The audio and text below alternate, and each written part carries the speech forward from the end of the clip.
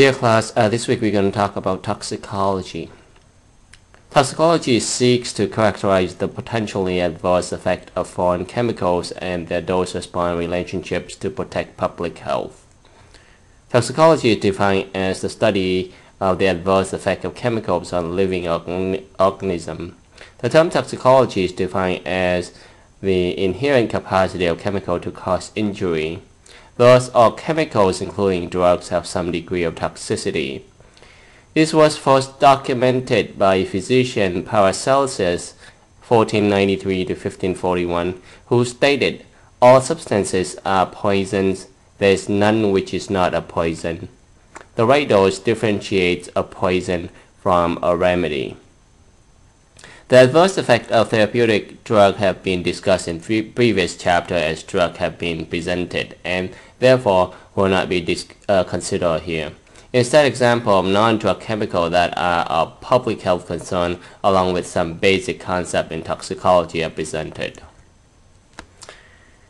Toxic chemicals from the environment may contact the skin and or be absorbed after ingestion or inhalation. These exogenous chemicals are distributed to various organs where they may be metabolized to products that may be more or less toxic than the original parent chemical. The parent compound or its metabolites interact with target macromolecule, resulting in a toxic effect. Any tissue or organ within the body can potentially be affected by a chemical toxin, and indeed most chemicals adversely affect more than one tissue. However, the lung, portal of entry for gases, vapors, and particles that can be inhaled, liver, portal entry of ingested chemical, and tissue with a high blood flow such as brain, kidney, and particularly vulnerable to toxic action of chemicals. In addition, the heart is sensitive to any toxin-induced disruption in ionic gradients. Many chemicals produce the toxic effect by interfering with the function of a specific biochemical pathway and or affect the function of macromolecule within a tissue. For example, rodenticide warfarin inhibits the vitamin K dependent post-translation modification of certain clotting factors by the liver. Selective toxic action of chemicals are usually apparent only after the chemical has been absorbed and distributed within the body, in contrast to non-selective action which generally occur at the site exposure. Many compounds have toxic action that will quickly lead to symptoms following exposure. For example, inhibition of acetylcholine esterase by organophosphate insecticides such as malathion will rapidly lead to symptoms of excess acetylcholine at the synapses and neuromuscular junction. However, many chemicals exert effects that have latency period of as long as several decades. For example, the carcinogen asbestos can lead to mesothelioma and pathology of lung even 15 to 30 years after exposure. Halogenated hydrocarbons are usually volatile, and exposure can be through inhalation and ingestion. They are lipid soluble, can pass through the blood-brain barrier. Most will depress the central nervous system when acute exposure are high. Individuals can be exposed to carbon tetrachloride through consumption of contaminated drinking water. Although transient low-level inhalation of carbon tetrachloride can produce irritation of the eye and respiratory system, higher level, whether inhaled or ingested, can produce nausea, vomiting, stupor, convulsion, coma, and death from CNS depression. The adverse effects associated with chloroform exposure are similar to those with carbon tetrachloride. Exposure can occur through ingestion or inhalation, and toxic dose will result in nausea, vomiting, dizziness, headaches, and stupor. Chloroform can also sensitize the heart to catecholamine-induced arrhythmia. Chloroform is hepatotoxic and nephrotoxic due to its metabolic activation. As with halogenated hydrocarbons, aromatic hydrocarbons tend to be volatile, and exposure can occur through inhalation and ingestion. Large acute exposure can cause CNS depression and lead to cardiac arrhythmia through sensitization of heart cells to catecholamines. However, other aspects of their toxicological profile can differ significantly from that of halogenated hydrocarbon. Approximately half of the national exposure to benzene occur through tobacco smoke. Chronic benzene exposure in humans produces hematopoietic toxicity, of which the most serious are granulocytosis and leukemia, particularly acute myelogenous leukemia. Non-occupational exposure to benzene can occur as a result of combustion of fossil fuel, including automobile gasoline, and by consumption of contaminated water. Toluene. Automobile emissions are the principal source of exposure in ambient air, whereas indoor exposure occurs from the use of household products containing toluene like degreaser, certain paints and primers, and furniture polish. Acute and chronic exposure to toluene can produce CNS depression with symptoms including drowsiness, ataxia, trauma, impaired speech, hearing, and vision. Chronic exposure may also produce damage to liver and kidney. Deaths have occurred at high level exposure. These primary alcohols are themselves relatively non-toxic and cause mainly CNS sedation. However, methanol and ethylene glycol are oxidized to toxic products. Formic acid in the case of methanol, and glycolic and glyoxylic and oxalic acid in the case of ethylene glycol. Fimepizole inhibits this oxidative pathway, preventing the formation of toxic metabolites and allow the parent alcohol to be excreted by the kidney. Coma, seizure, hypopnea, and hypotension all suggest that a substantial portion of parent alcohol has been metabolized to toxic acids. Pesticides are a large class of chemicals designed to kill pests and organisms that society considers to be unhealthy, harmful, a nuisance, or destructive. Although their use is often controversial, they have had a significant impact on public health through the reduction of insect-borne diseases such as yellow fever and malaria, and they have increased crop yields in agriculture. A large variety of different classes of pesticides are currently used throughout the world. Carbamate insecticides are used in the United States, whereas both carbamates and organophosphate insecticides are used worldwide. They exert their toxicity through inhibition of acetylcholine esterase with subsequent accumulation of excess acetylcholine. Rotenone is used primarily as an insecticide and is applied to a wide variety of crops. It acts by inhibiting the oxidation of reduced form of nicotinamide adenine dinucleotide. Symptoms of poison include nausea and vomiting with convulsion and death at very high dose.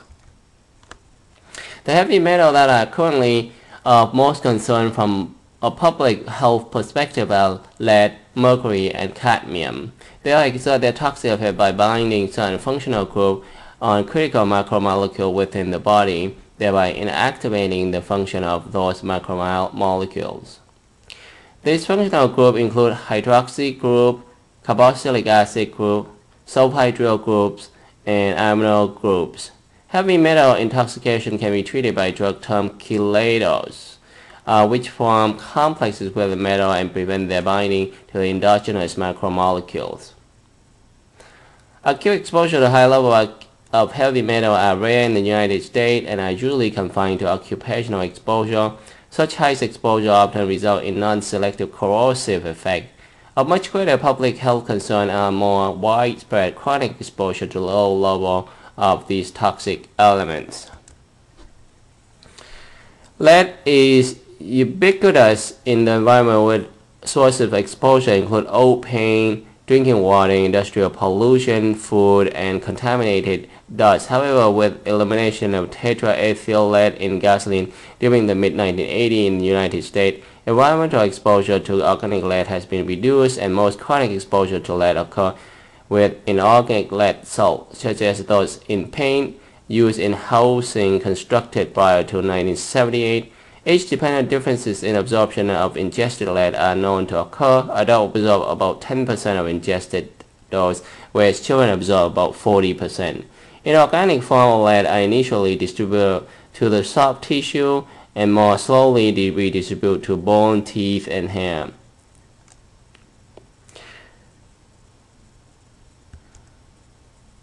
Potential exposure to mercury is considered a significant health concern because various forms of mercury are released into human environment by industry, by natural release from the ocean, and through burning of fossil fuel. Human exposure to 3 different forms of mercury can occur.